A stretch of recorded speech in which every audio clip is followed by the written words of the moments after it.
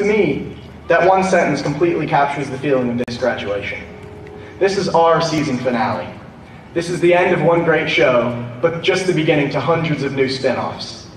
Today marks the splitting of a group that has exceeded everyone's expectations, but our plot wasn't without its low points. We didn't win float building, ever, and we may have been the first class, also ever, at Wyoming to not win the All-CHL Sports Award. In addition to that, we have all lost games, failed tests, ruined friendships, angered neighbors, wasted money, and done pretty much everything else that high schoolers do.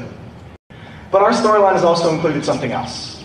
Our storyline has included something incredible.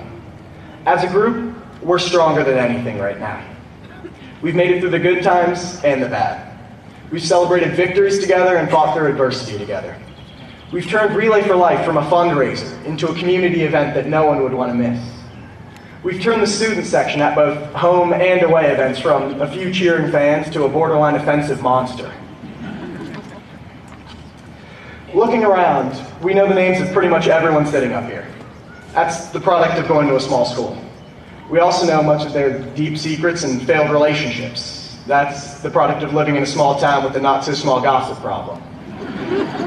It's what else we know that makes this class special, though. We know where everyone is going next year. We know where everyone has come from. We know how to make each other comfortable. We know each other's family. We know each other's friends. We know each other's siblings. A lot of us even know each other's grandparents.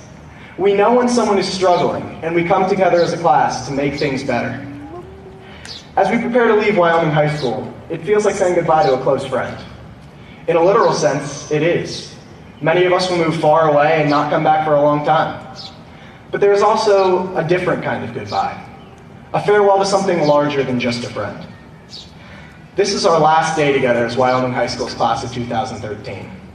Tomorrow morning, we will all belong to another class, another job, or another city.